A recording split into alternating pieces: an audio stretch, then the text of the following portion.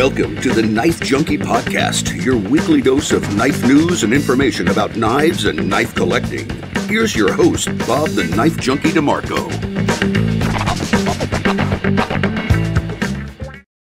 Welcome to the Knife Junkie podcast. I'm your host, Bob DeMarco. On this edition of the show, I'm speaking with Marianne Halpern of Three Rivers Manufacturing. Marianne and her husband Les have been running Halpern Titanium since 1997, supplying parts for custom knife makers. But in the past handful of years, they've become known farther and wider for TRM and the amazing knives they produce right up there in Massachusetts. Marianne is a veteran of the show and of the town hall, but I had the pleasure of meeting her and Les in person at Blade Show 2021 earlier this summer. And I'm excited to find out what's new at TRM and what they have cooking up next for us greedy knife nerds. But first, be sure to like, comment, subscribe, and click the notification bell. And while you're there, check out my knife close-up videos, Thursday Night Knives, our live stream, and other great interviews with makers and personalities that make the knife world happen. Now, if you think what we do here is valuable and you want to help support the show while enjoying exclusive opportunities and content, you can do so by going to Patreon. Quickest way to get there is to head over to TheKnifeJunkie.com/Patreon. That's TheKnifeJunkie.com/Patreon. Do you carry multiple knives, then overthink which one to use when an actual cutting chore pops up? You're a knife junkie of the first order. Marianne, welcome back to the show. It's great to see you. Good to see you, Bob. So as I mentioned up front, I finally got a chance to meet you in person, and I met Les too. And it was great to see you up there at Blade. How was that show for you? It was a great show. I was thinking it was going to be much stranger, and everyone was going to be really cautious, and it just felt like being normal again. It was great. Met a lot of the people from our Facebook group. It was just good. I never hardly left the booth in 3 days. A lot of talking. A lot of talk. I had actually, when I was at your booth, it was one of the times that I met some of the people that I've spoken to just through the comment section here, and they happened to be there. So it was, you know. We have two guys that work for knives. Chad Watson. I met Chad maybe 7 or 8 years ago when he was buying some titanium for a project. He's a knife maker. And somehow we just kind of got to know each other just through Instagram, and he lives in Georgia, and I asked him to work for knives, and he gladly did 3 years ago, and then 2 years ago, and then this past year too. And then another one of our guys from the group, Brian, he also worked for knives. And Dylan Duff, he's on the outskirts of working for knives. He was his first time Blade Show, but it's kind of fun having some guys give us a little bit of a break, and they love it, and just give them a couple knives here and there. Yeah, it's good to have groupies. Yeah. And please forgive me if you're listening and you guys are listening. You know, groupie. I use that term affectionately. Oh, I know. I never thought I would have a groupie or a fanboy or whatever, but it's kind of fun. So when I was at your booth, you did me a real solid, and I appreciate it. You gave me these beautiful scales, the burlap micarta with the wing milling pattern, and so I just thought I'd show you what the knife looks like with that on there. And have you used that knife? Oh yeah, I use this knife a lot. Yeah. This is so people who know the show know I like real kind of scary tactical knives, but I also have to carry real knives for actual use, and and this is one of those knives that I carry a lot. And actually, since I've gotten these burlap scales, I'm finding I carry it even more. I've always had a real thing for micarta, and burlap is my favorite. And so today, this only got used for food today, but this is a great food knife. Pretty much all I use: boxes and food, apples, carrots, and tape. Yeah, and so on the apples, it was 2 apples today. On the apples, it does great. It's like a chef's knife in your pocket. Yeah, you can cut it so you can see through the apple. Yeah, exactly. So I mentioned earlier that at your table or your booth, I got a chance to meet Les. Tell me a little bit about the background of Halpern Titanium and how it evolved. I mean, before we started rolling, you were singing Les's praises as like a top flight milling man. So tell me how TRM came about. Wow, you got a couple hours here. I'll give you the short version. Halpern Titanium started in 1997. Les worked at Munson Developmental Center, where he was a designer for adaptive equipment, wheelchairs and electronic things like that. And he was told they were closing down and he was losing his job. So he thought, he likes knives, so he thought he'd start a hobby, kind of selling custom knife makers screws, pieces of G10, pieces of titanium. And he did that. He did not lose his job. He kept his job. He did it for part-time for a couple of years. And then off we went into carbon fiber dust throughout our house when he was cutting up some coupons. So I do have a picture of him in a Facebook group with him outside and with a table saw with dust all over him because we didn't want dust in the kitchen anymore. So he got kicked outside while he was cutting up coupons for one of the manufacturers. And I said, it's time to leave. So we rented a place a few miles away, 3,000 square feet, no machines, really not a business. And then we kind of got one thing after another, got to the custom knife makers. We sold, like let's say we sold Ken Onion some G10, and then he got hooked up with Kershaw, and they said, well, where'd you get this, Ken? Next thing, we're shipping G10 to Kershaw and G10 around the world. So we became distributors of material. And then someone else would say, well, can you make these? Well, sure. And then we found the CNC machinist to make things for us. And the first year we did that, we billed out $100,000, and I paid the person that made it $90,000. So that wasn't really good. So we said we should buy one of those machines. What is a CNC anyway? So we bought one, and then we got more business, and then we bought two, and then we both retired from our jobs, and then we got 3 and 5, and now we have about 30 different machines. We have 2 sets of burger grinders. We just have a brand new set that's going to get hooked up hopefully in the next couple of weeks. We have surface grinder. We have 2 water jets. I don't know, 20 mils on and on, about 30 altogether. So we just evolved. It's much more detail along the way, but we just evolved. Every time I was in my comfort zone, but I thought it would be great if Les sold $100,000 worth of supplies to custom knife makers, and that would be a nice hobby, and we'd be done. Well, every time I would kind of feel comfortable, we would go to the next step. So we buy a machine. Well, that's good. I like that.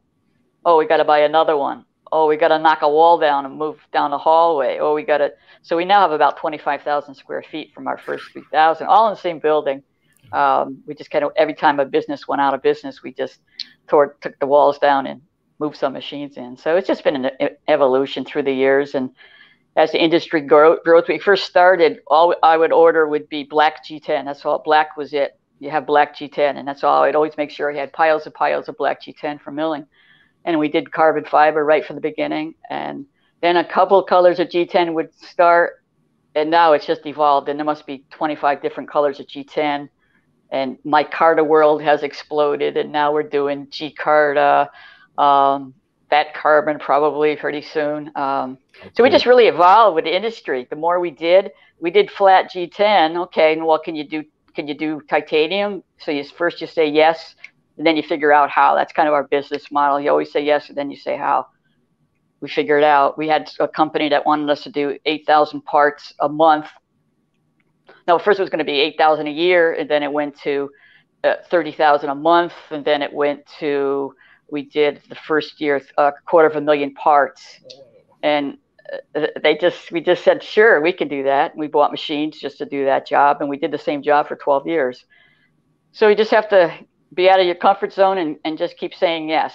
And we just kept saying yes, and we, whatever people want. Yes, can you do flat titanium? Of course. Oh, how about this 3D? Of course, we can do that. And Les has spent, oh my God, when we first started, we just did inserts, just flat little inserts for G10 for another company. And that's about the easiest programming you could ever do. And right in the middle of that, our programmer decided he didn't want to work for us anymore. And next thing, Les started the process of becoming an expert. I don't know if you're familiar at all with Malcolm Gladwell, but he believes it takes like 10,000 hours to be an expert. Yeah. Well, Les is like, I don't know how many, tens of thousands of hours, and he just loves it. We'll be home at night and he'll be watching YouTube, Mastercam on YouTube or something like that. He goes to work on the weekends, which is the shop. That's where he goes to play. So it's just in his blood, and he never stops, and he just never stops getting better. So it was all G10 handle scales to major companies at first? Yes. G10, some micarta, and carbon fiber. Those were our first few jobs. I remember we got an order from a big company for 6,000 pieces of carbon fiber, small little handle. And that was like, wow, that was unbelievable. So that's how we started. So chances are, like, if you were collecting knives in the early 2000s and the 2010s, and you had a major manufacturer from America, you probably had TRM scales on your handles. Halpern, but not just the United States though, around the world. It wasn't TRM at the time either. Halpern, yeah. Halpern. Halpern. Okay. And that still exists. Halpern's still going and stronger than ever. So it's still going. I got two good businesses that are both growing. Yeah, it's pretty crazy. Halpern's still going, but it's private, so that's what it is. And it's staying, but we just bought 2 more machines. Just came in yesterday. What's today? Yesterday. 2 more machines for the private label machining. So that has not stopped. That has not stopped. And people that when we come for little tours, they have the shortened tour because there's a whole section that we don't let anybody see. But if they do see something they shouldn't see, they have to swear that they'll never tell anybody because we'll have to kill them. So they take that very seriously, because we take it very seriously. People say, I didn't know you were here. I didn't know you did that. And our answer is, yeah, that's right. That's a good thing. Yeah, we don't have to have a NDA necessarily. We just take it seriously that it's private. Certain companies, they know, people say, yeah, it's okay. We've done some work for them, but we don't go run around talking about what we do for other people. But it's all that has been all those years of learning. Three Rivers just is an overnight success that started 25 years ago. All that learning, you're not really starting fresh in every way. You're starting fresh in making your own knives and all the marketing. It's a whole different end of the business. But all that learning didn't just happen in the last couple of years. Okay, wait. So before we actually get to TRM, you're talking about private label OEM, manufacturing for other companies, other outfits. So would you say that you really earned your bones there doing the private label stuff, learned how to build knives and learned the pitfalls and stuff? Absolutely. Interesting. Absolutely. And then you That's took all that. we did. We're about 98% knives still. We do some things for flashlights. We do water jet cutting. We do a few things that aren't related to knives, but we're one of the few. I don't consider it a regular machine shop.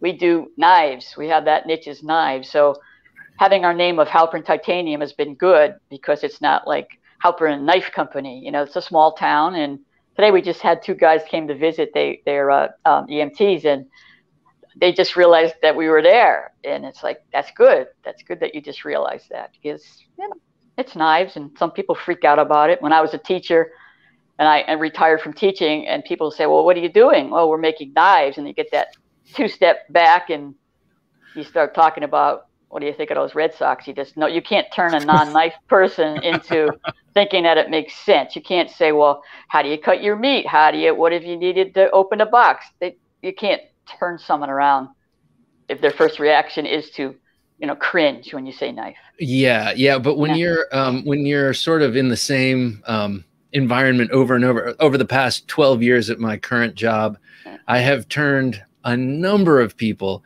into knife people just by giving them to them. Right. Knife, Absolutely. And then I start seeing the pocket clips. A couple months later, I start seeing the pocket clips actually in the pocket.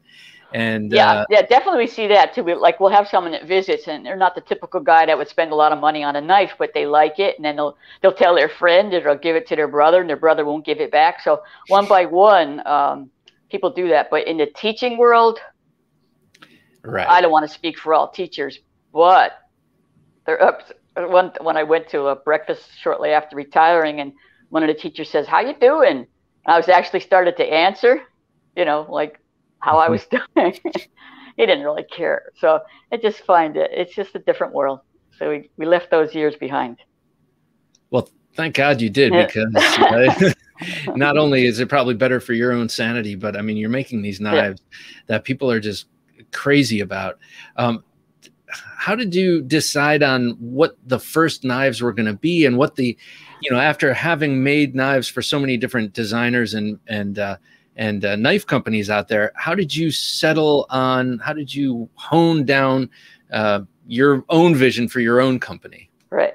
Well, the first one was the Nomad, which I don't know if you even know, it goes back about 7 years, because Les loves slip joints. So we made the Nomad, and we were working with Monkey Edge on that one, and he bought a hunk of those. But the problem is we were making a lot of knives for other people at that point. So when you're doing something for somebody else, they always won. Right now, we're not making any complete knives for anybody but Three Rivers. We're still making parts, but we're not making any complete knives. So that project was one. And then the next thing I think was Bob Terzola. Since when we started in the knife industry selling to custom knife makers, we knew all the custom knife makers. They're all, they bought from us. We saw them at shows. So our first thought was to go back to some of the custom guys and say, all right, let's do something together. So we did the Bob Terzola. That's when we weren't having a lot of fun making names. So it was called the BT, Bob Terzola, and 1,000. That sounds good. It was the next one was going to be, 2,000. We didn't know. Just before we started having fun making up names. So we made that one. And at that point, it was just a couple hundred and done. That was our philosophy at that point. We did one with our RJ Martin, a couple hundred, and you're done. But at the same time, we were doing other things, and our stuff kept getting pushed behind. And then I think Les came with his Thunderbird, and maybe that was 4 years ago. And that one's beautiful, another beautiful knife, but it's just has a little bit too small a niche. It wasn't something that was going to go, wow, everyone's going to have one of those. Why? What was the design of the Thunderbird? That was a little more tactical? No, not at all. It looks like a bird, Thunderbird, beautiful machining. No, I don't think there's even a picture on the website anymore. We'll send you a picture, Bob. I'm not good at describing all the intricacies. But it was more beautiful. Sculpted. It was more sculpted. It's like Art Deco kind of thing, and it's sort of like, I wouldn't carry it. It's too much. It wouldn't be something that maybe it'll poke you a little bit more than something else would. It just doesn't. To me, it's not like your everyday pocket knife, but it's beautiful. So it had a smaller market as well. I'm just trying to think where we got. Okay, then Les still likes slip joints. So, and he also said, I'm going to just make a knife. When you think of someone says, draw a knife, what would it look like? It's just kind of like what our Atom and Neutron is. So we made a Viator, which was a slip joint. And again, it had its market, but it's not something everybody wants, a slip joint. So we went from the Viator to the Neutron, which is the exact same knife, but it's a liner lock.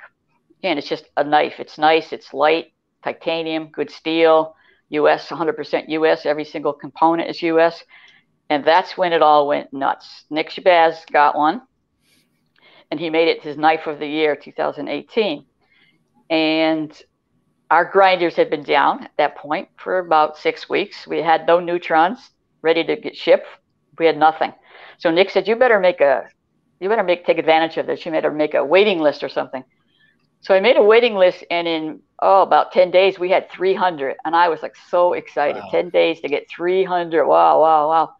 So we got them out, and that kept growing and growing and growing. And Nick had said, why don't you make the whole damn Atom, which we already were doing. Les was already making a larger version. He was making the Atom. So that was not Nick's idea. That was just, I think we went with the name because I'll make the whole damn Atom. So that came up. What Les also did on that one is we made pocketed liners, which gives you the material. The original material is about 140,000 thick. So it gives you an opportunity to get all kinds of material, where the Neutrons were just about 60,000 thick, and there's just not that much material you can buy at that thickness. So that whole scale phenomenon just absolutely went crazy once we started doing that. And it's just getting more and more. So after doing the Atom, wait, hang on. I'm sorry.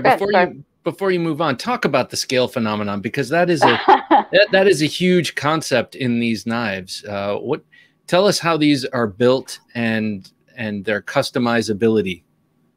Well, it's built that you can just take the scale off without removing the pivot. You don't have to take it apart at all.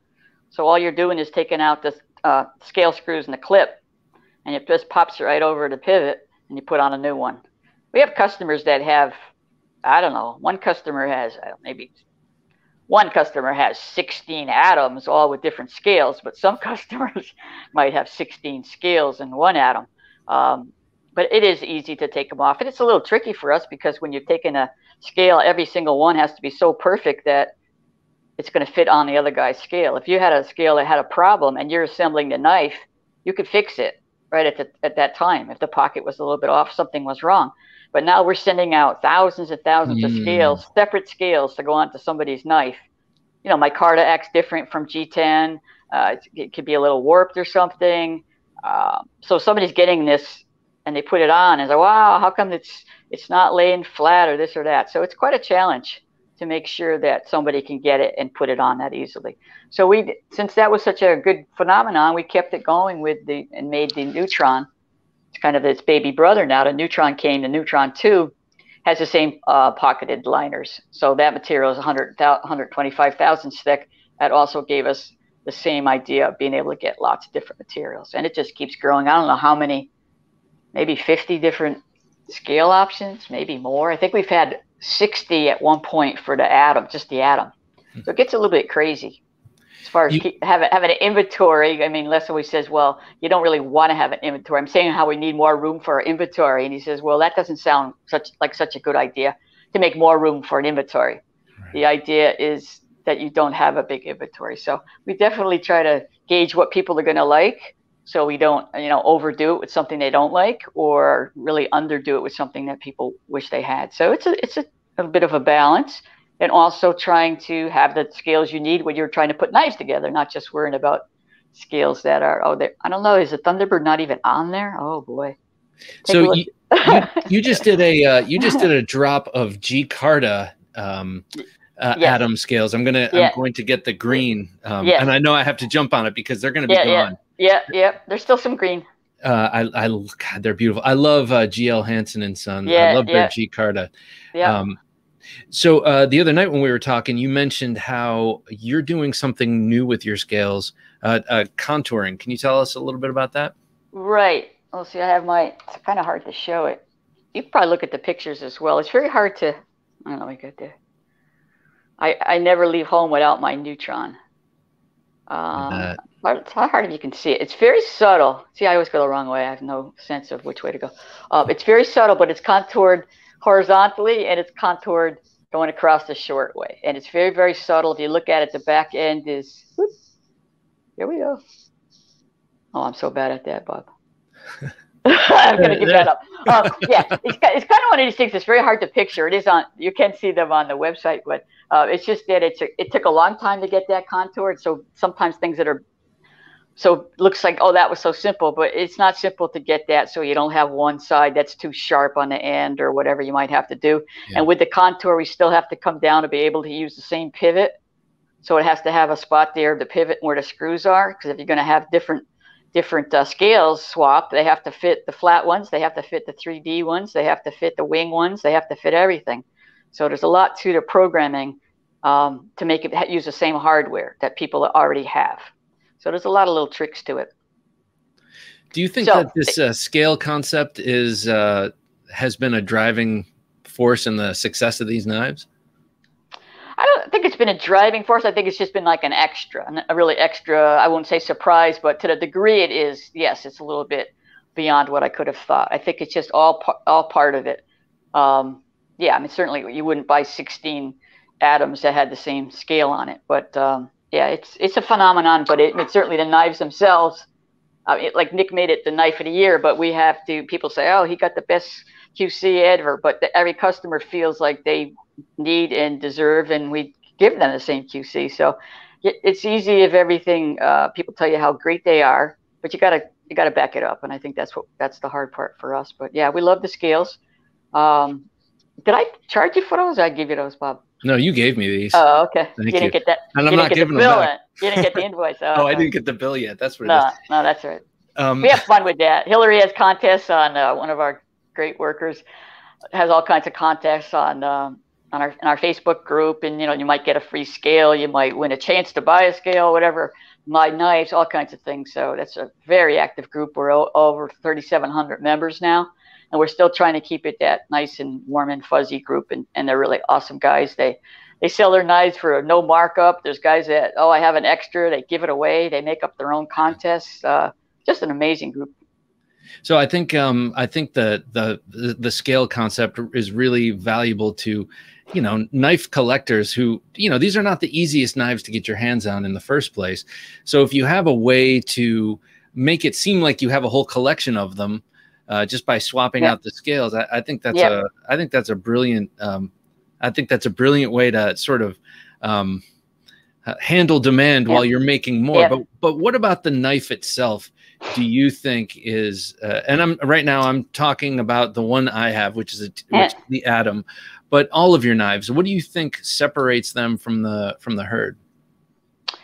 Well, I mean, what our brand at this point is that they're light, they're well made, they're good materials, titanium, good steels, and they're just a knife. They're not intimidating. They're a knife. You can flick it out. People bring them in their office, or they get the nerd for their office, and they just work. They're nice. They're sharp. They're light. You don't even know you're carrying it. And we definitely are proud of 100% USA. I'm sure that matters to some people, but it really matters to us. And that includes every single item in here. Nothing is made anywhere but in the United States. Every screw, every pivot, thumb stud, clip, everything is sourced in the United States. And that's important for us too, that we're manufacturing this country, and that's the way it's going to be. You mentioned that Les sort of indicated he just wanted to design a knife. You know, he got some of his artistic jollies out, if you will, with the Thunderbird, and then he just wanted to design a knife. And I feel like the fact that this is kind of has classic clean lines, right? And there's not too much flash to it. Really, it seems like so much energy was put into making it thin, making it easy to carry, and making the blade itself thin with a very thin grind, thin behind the edge. People love these knives, I think, because they cut so well. They cut. I've been cut many times. It's funny because it almost seems like with some designs, the cutting part is an afterthought. Right. I think that's changing a lot just due to popular demand and such. But I think your knives really were part and parcel to starting that. It sounds ridiculous. I think so too. That 90,000s, which is very thin. It's a trick to grind it like that so the blades don't bend and keeping it all even. It's a challenge to do that, but I do think we kind of set some people to say maybe I shouldn't make such big bulky knives that I have to use to pry things. So most of the time, all you're needing is to cut a box or a piece of tape or something. So they're practical. And I just carried a Neutron. I don't need 3.5 inches, but a lot of people, the Neutron's too small for them. So kind of cover those two bases.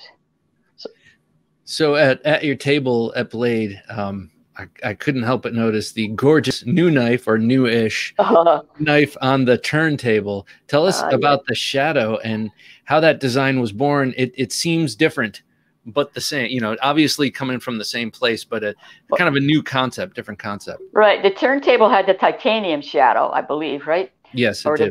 We have both of them.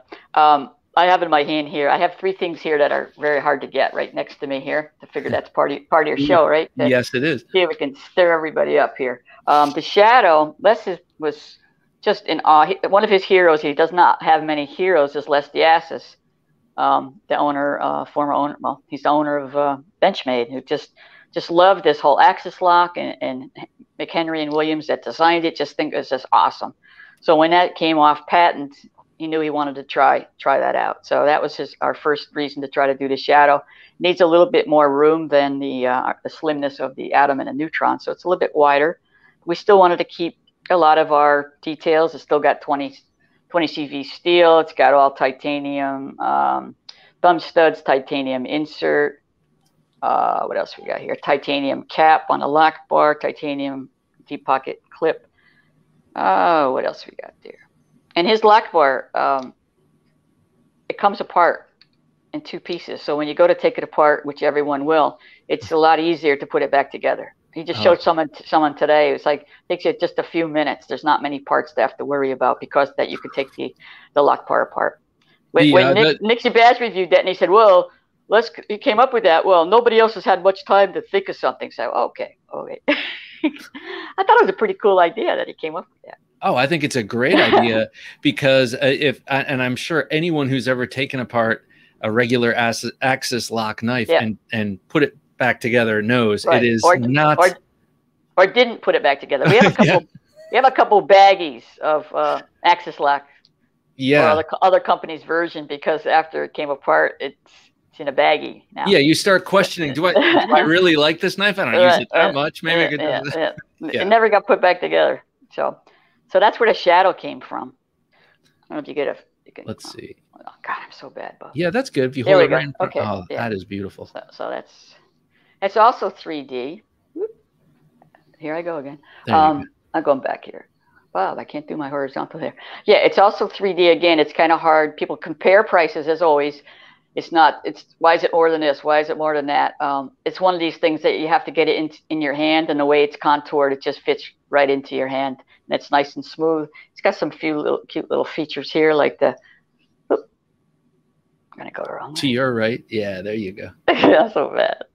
And it's got a milled head on the pivot, and since the G10 is contoured, the head of the pivot is also contoured. Each head is milled separately in the mill and CNC machine to have the same contour, so it sits flush. All those kind of details are things that we kind of try to make them a little bit more special. Now, if you just want a knife to cut, that doesn't really matter to you, and you're not going to spend this much money. But if you look at this knife and you just like to look at it and play with it and flip it and appreciate all that machining, then it's worth it. We just had a lotto to buy 10 of these, and 900 people were willing to have a chance to buy them. So we're not worried about that group of people that thinks, oh, wow, I could buy a X, Y, or Z. So we're really happy about the Shadow. 2 weeks before Blade Show, Les says, I think I'm going to make a titanium one. 2 or 3 weeks. And sure enough, he did. And it came out beautifully. We actually made 10. It had pretty much the same program as the G10 one, so he was able to make it. And it's just beautiful. How much more work and machine time? Here, hold that beautiful thing up. And if you don't mind, pop open the blade. Let's see what the blade looks like too. It's a little bit different from your. No, yeah, the blade's different, but it's exactly the same as. Here I go, Bob. Go this way, go that way. Oh, look at that. Yeah, so it's the same as the G10 one. The hardware is the same. So it was able to, once Les made the titanium, he was able to just use the same hardware, the same blade, popped it in, and the knife worked. So that was like, wow. But we're not ready. You've gone to a clip point, which I love, or that sort of, it's a slightly different. Yeah. Let's see the lock. Undo the lock. Let's see that blade drop. Are there bearings in there? No. Let's just had a discussion with somebody about. No, he hates bearings.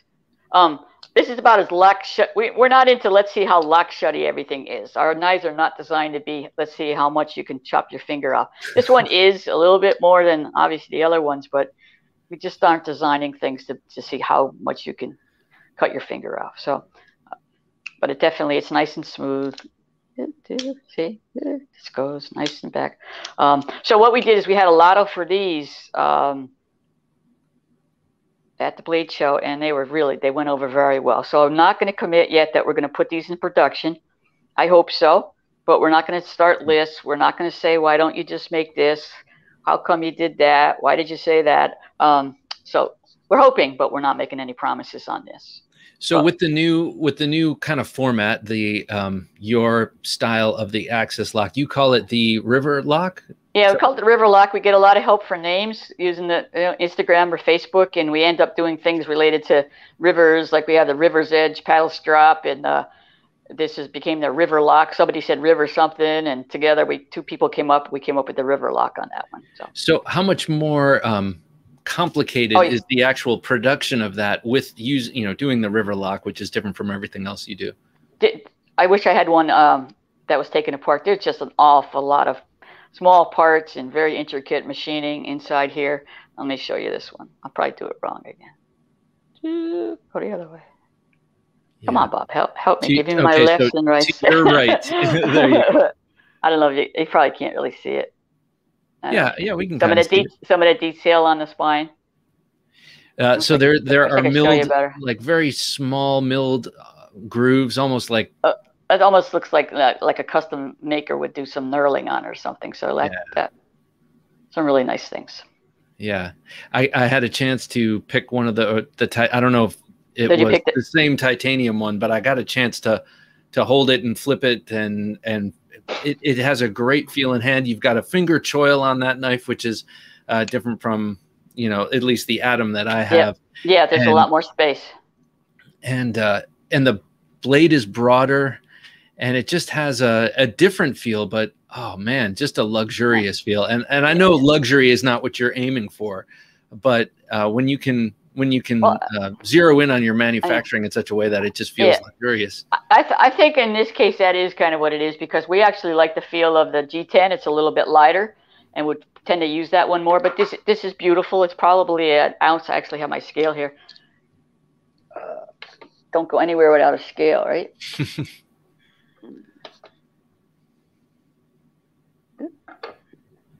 Yeah, it's just about 5 ounces for the tie, and 3.5 for the G10 one. Wow. It's still not heavy for so much titanium, but compared to the other one, it is. But I hope we do get this out, but I make too many promises, and it's too early on. Right. I did that with the titanium atom, and we're into that for about 2 years now. And finally, I think we're going to be able to bail out. About a year and a half ago, I threw out to the Facebook group, hey, who would buy one of these for $375? And everybody said in, and somehow I made that an official list. It was over a year ago. And then, because what happened is, I told you that Les made a prototype for the shadow, and right away it worked great. Okay, we can do this. He made 10. Well, he made a couple of the titanium atom, and the first couple were great. So of course, oh good, let's go tell everybody and make a list. So that was over a year ago. So he had some problems that he ended up not really being able to solve. So we went back to where we started about 2 years ago, making titanium scales. So now we have, all right, Bob. Oh, let's see. Get me in there. All right. What did we? Let's go. At strawberries. Oh my God! I gotta practice. I'm so bad. I had it down when I was going the other direction. You have it. Just right there. Right there. Yeah. Right there. Now put the flat of your palm behind it so it focuses on the knife. Yeah, there you go. Oh, I'm so bad. There you go. So these are titanium scales we're looking at here? Well, these are titanium scales and titanium clip. Made it a little bit different clip. Made it so it's countersunk. Oops, I give up. There'll be pictures of these eventually. And what we're going to do, eventually we want to sell them as scales. But right now what we're going to do is we're going to get through our list of whatever it is, 95 as a whole knife. We want to make sure that it functions well with these, because each material is slightly different. When we first started making titanium handles, it wasn't working right. Couldn't get the lockup right. There were just some different issues that Les couldn't work through. He's figured them out. We're 99% sure he has, but we want to get the first 100 as complete knives, and then more after that. And once we feel that they're all out, and we can start just selling them as scales, and people won't have issues once they get them. Won't have lockup issues. Okay. We don't want anything going out that's not safe. So right now we're going through the Facebook list, and there is no more. You cannot be added to the list. You cannot swap for the list. You cannot beg for the list. You can't bribe me for the list. You can't. Not even maple syrup from Canada is enough. Somebody tried that one the other day. Not enough. Oh, I was thinking that was a hint. No, that's not enough. Can't do it. So we hopefully will go more beyond that first 100, obviously.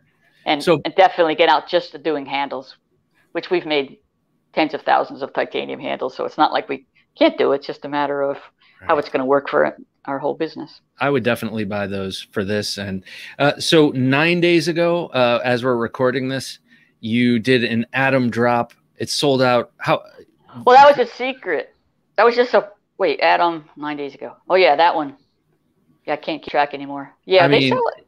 It sold like hotcakes, like immediately, right? Yeah, they sell out fast. We're getting to the point where we don't want it to be like so dramatic that we didn't get it in 3 minutes. They last half an hour or an hour, something like that. Half an hour. Okay. Well, it's still you don't get it was in my cart and it got robbed and all of that. It's like it's out there, and we keep making more and more and more. The other day I dropped 50. Was that yesterday? I dropped 50 without anybody knowing. But once the group knows, the scouts are out.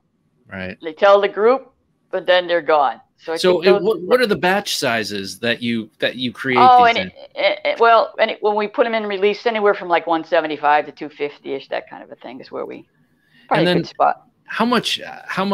Give us an idea of what the operation is like, without divulging any secrets. But I mean, how much hand? Obviously, they have to be put together by hand. But how much hand finishing and Like, what is it like once the component parts of these come out of their various machines and such? There's not a lot of hand work. You just can't do that much production and have that much finish work. But we do have tumbling and our different processes for tumbling the blades and the handles and the liners. The blades get the most effort. They have a certain tumbling process before they get the logo. Then they get the logo, and then there's another process to get the burr off the logo. Other than that, there really isn't a lot of hand work. I mean, they have to come off. The scales need to come off. They shouldn't need any other work after that. Sometimes we have to do some more work on the micarta, do some hand work on the micarta or on the edges of the scales. But the idea is that they're manufactured and they're ready to go, ready to be put together. Or we wouldn't afford to be able to make them. Right, right. Yeah, it's just kind of hard to imagine. I mean, because they really. The only ones I've experienced are the ones that were at your table, which was, I think, just one really, that shadow, and then my own. Yeah. But they're so kind of perfectly put together. It kind of made me wonder how they actually come together. Well, what happens is the ones that don't come together are in that bucket or in that place that nobody sees. Right. So we know our customers look at things very carefully. So our QC is we look at we look at the same, the light at noon, with your microscope or whatever. We really know what people are going to notice, and so we try to kind of anticipate that, and not go, oh, you can't say, is that good enough in our shop? Because you always know what that means when someone says, is that good enough? It means it's not. So we also have what we call 2 dots, 2 and 3 dots. If there's something wrong, some cosmetic, it's usually going to be with the blade, because anything else we could replace. Some kind of cosmetic, and we take $20 off, and we call them 2 dots. We put 2 little dots. We have them engraved on the back by where it's the knife, right where it says TRM USA. Okay. 2 little dots, and we called them originally good but not good enough, and now they're just the 2 dots. We got the 2 dot and the 3 dot.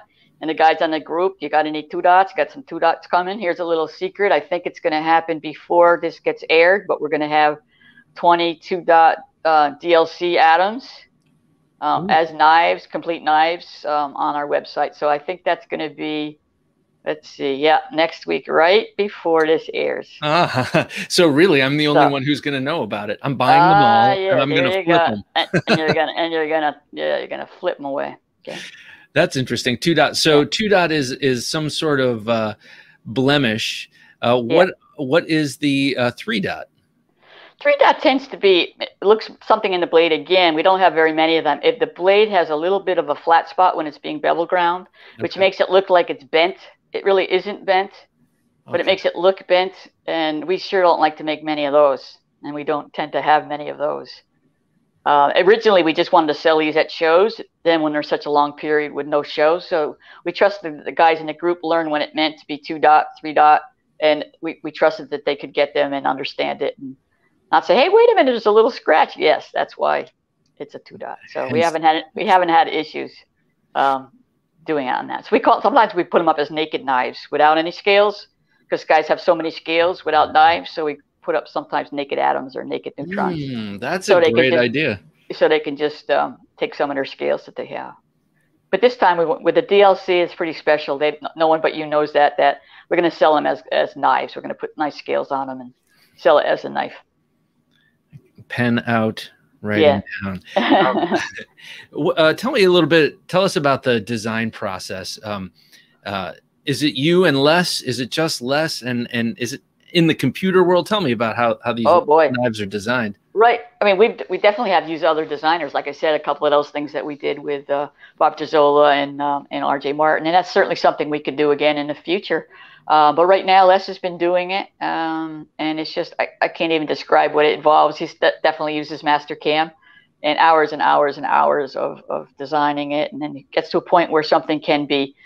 He wants to see what it looks like, and we use our water jet very, very early on, and just make the knife, just the basic parts of the knife, so you can see it and feel it, what it looks like. That's how we start originally. It's very nice having your own water jet right there to go take a file and just cut some out and play around with it. And it's kind of amazing. I keep saying the Facebook group, but when we did the Nerd, we had about 5 different iterations of that, because people would keep saying, well, what about this? I don't like this. I hate that.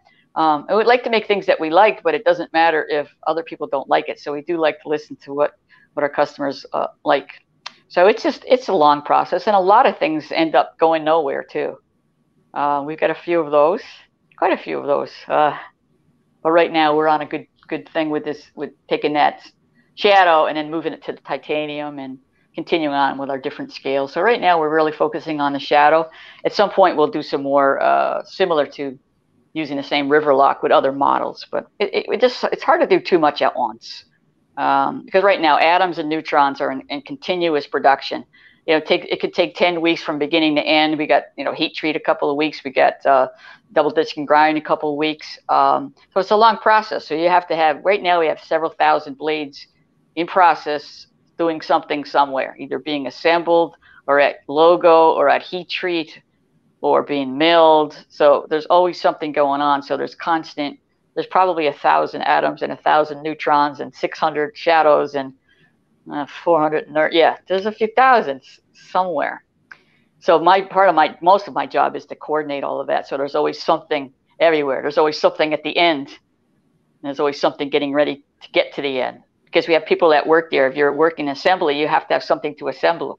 Right. So everybody's got to have what they need. If your job is to bevel blades, you have to have blades that have come back from heat treat so you can bevel something.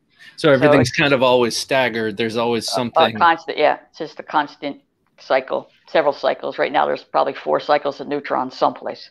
How do you find the difference between the knife part of the company and other, I mean, just in terms of the business? It's completely different in terms of the business part of it. Where with manufacturers, when we started with custom knife makers, and it's one person at a time.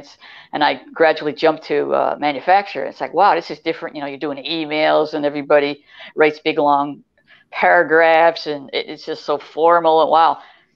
But with the big companies, you're doing a big order and you're making stuff and you're shipping it out, and then they're going to pay you, and you're only dealing with a handful of people in sales or in marketing, or just a handful of people at each company. Versus you take your own knives, and we're selling almost all of them directly. So one by one, you're dealing with every single customer's problem, and you're marketing something. When we were making other customers' knives, it got a little frustrating when our knives were like Knife of the Year or on Blade Magazine or something that weren't ours.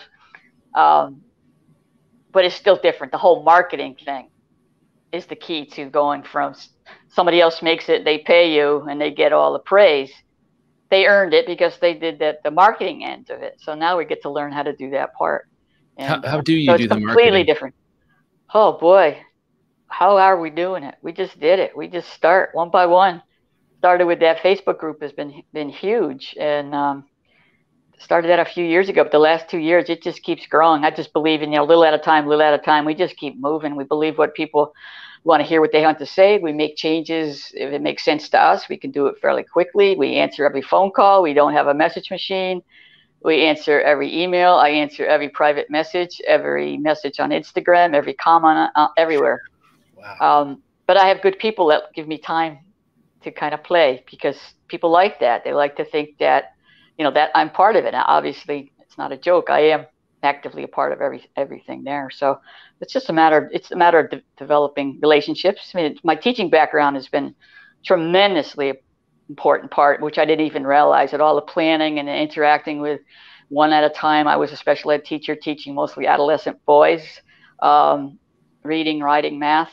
And you better know how to fill up some time. You better know how to interact. You better know who's in a good mood, who's in a bad mood, who likes hot balls and who likes Tootsie Rolls, just right down to that. And that's just in my nature from teaching, and all the planning and organizing and being able to change as the things change in business constantly. In manufacturing, you can have this great plan. I just told you about the blades, and they go here and then they go there. Well, in the meantime, that machine's down, that guy's out. That's reality. And teaching, I had to do that. You have to kind of shoot from the hip. You have to change and adapt constantly.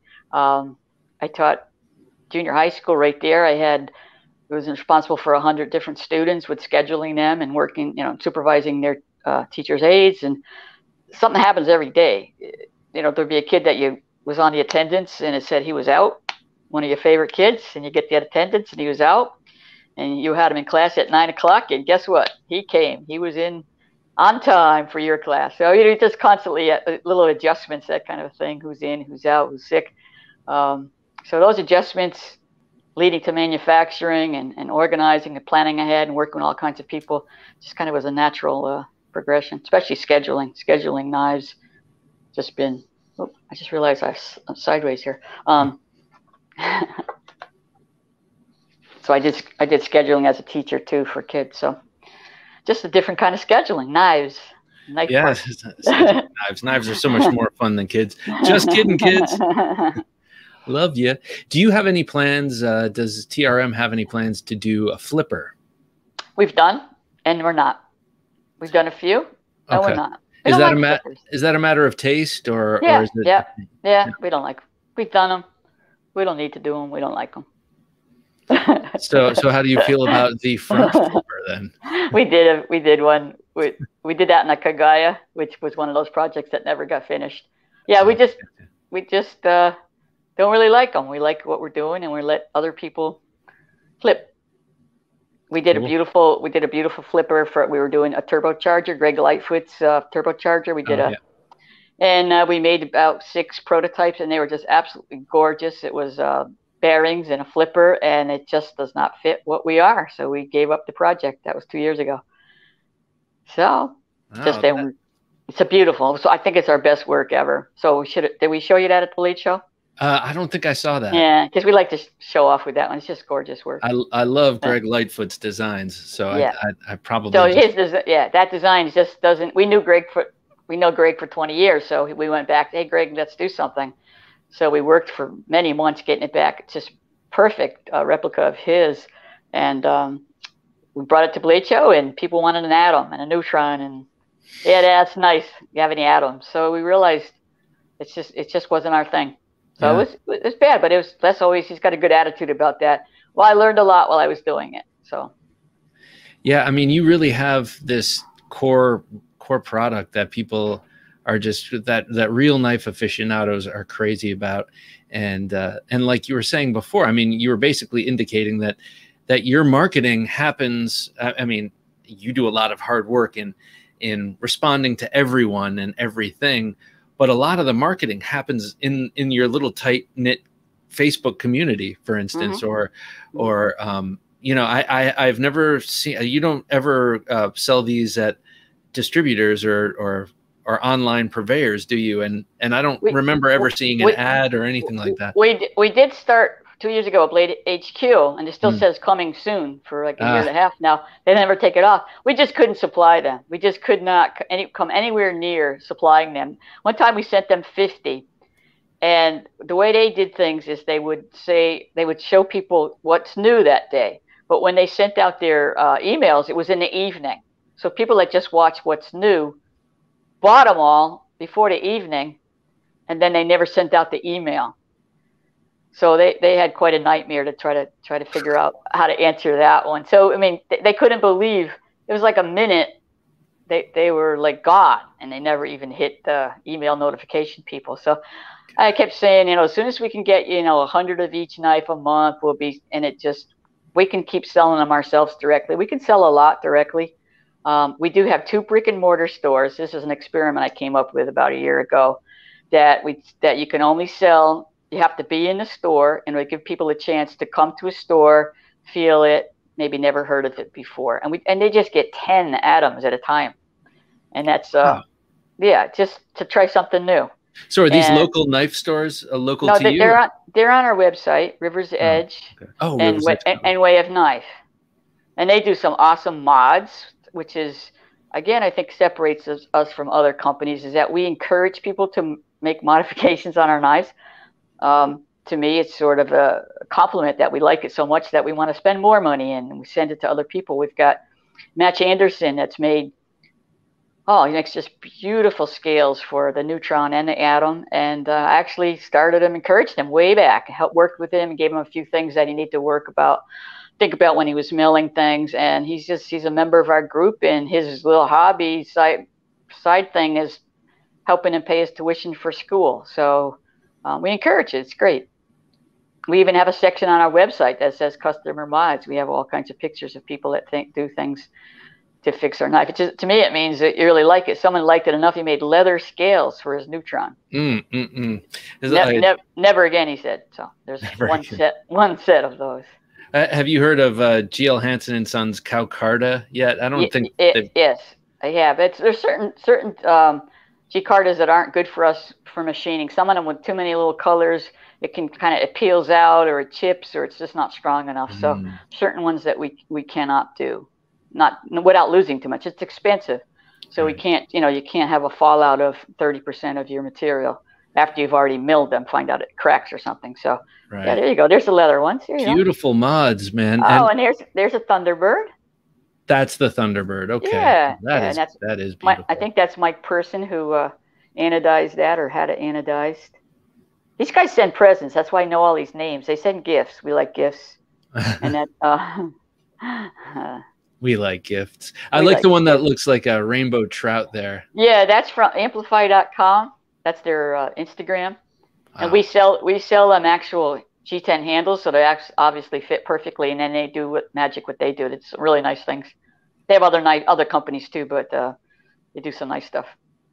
So what is everyone looking? What can we look forward to from you guys? We got the shadow. I mean, so you basically told me you want to bring the shadow wide. You just don't know how wide or when. Yeah. We're going to keep going with that one. We have experimented with doing a button lock. A lot of people like them. Les doesn't like them, but someday if we have time, I even had it named. It was named Ember. I saw that name in a restaurant in New York. I said, I like that. And then someone else said they had it Ember, so I changed it to Blaze. So we have a name, but we don't have a knife yet. So got it all it's all designed, so it may happen. But now that the shadow has become a shadow with titanium, we'll probably make a carbon fiber shadow. Who knows what we'll do with neutrons, and never can tell. So we do other things down the road, but right now there's so many different things. And developing the River-Lok, doing other knives with that, and trying to get what we are doing steady, and we can get like right now we're getting a lot of atoms out, a lot of neutrons, so we're getting fewer people yelling at us how they can't get one. There's still shadows are still yelling, but so we want to get to the point where that's not quite so crazy. So there's a lot to balance, obviously.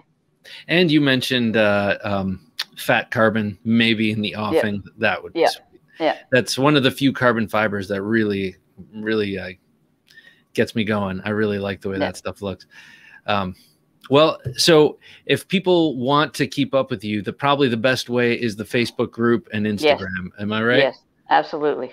Okay, and that Facebook group seems to be a pretty welcoming place, but also a place where a lot of wheeling and dealing happens. Oh yeah, a lot of trades, but it's not like flipping things for like. If somebody sees something that's a higher price, they'll bring it to the group, and we don't. Not too often is it someone in the group that's flipping it for 3 times as much, but they're kind of an amazing group that actually give things away and sell knives for no money, no gain. They're just because hey, I want someone else. I didn't buy an atom because I want someone else to get it, or I bought an atom and he's going to sell it to this other guy that didn't have one. They're just kind of a remarkable group of people from around the world. It's really fun. For the love of the TRM knives. Well, Marianne, thank you so much for coming on the Knife Junkie podcast. It was great as always to catch up with you. And, not that my enthusiasm needs to be reinvigorated, but this whole blemish thing, this whole 2-dot thing has my ears pressed. Right? Yeah, I'll see if I can say one for you, Bob. Oh, geez. Right. Thanks. All right, Marianne. It's been a pleasure. All right, you too. Good night. All right, good night.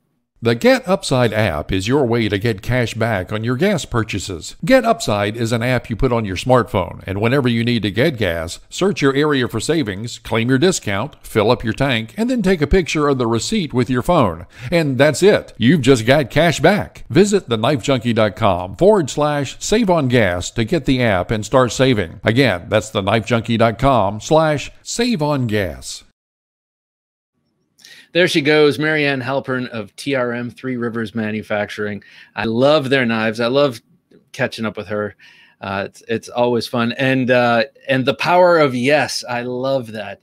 Can you do titanium? Yes. And then you figure out how. Always say yes, and it will take you places. Just look at TRM. That's how they got where they are. Check out the other great podcasts with other interesting people right here on Sundays. You can either watch on YouTube, Facebook, Twitch, etc., or you can just listen.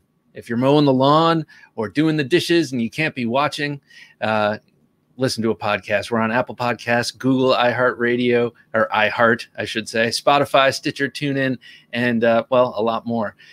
So check us out there. Of course, there's the Wednesday midweek supplemental. We've been having some guests on that as well. And, of course, Thursday Night Knives, the warmest night of the week. Thursday Night Knives, 10 p.m. Eastern Standard Time on YouTube, Facebook, and Twitch. So for Jim working his magic behind the switcher, I am Bob DeMarco saying don't take dull for an answer. Thanks for listening to the Knife Junkie podcast. If you enjoyed the show, please rate and review at reviewthepodcast.com. For show notes for today's episode, additional resources, and to listen to past episodes, visit our website, TheKnifeJunkie.com. You can also watch our latest videos on YouTube at TheKnifeJunkie.com/YouTube.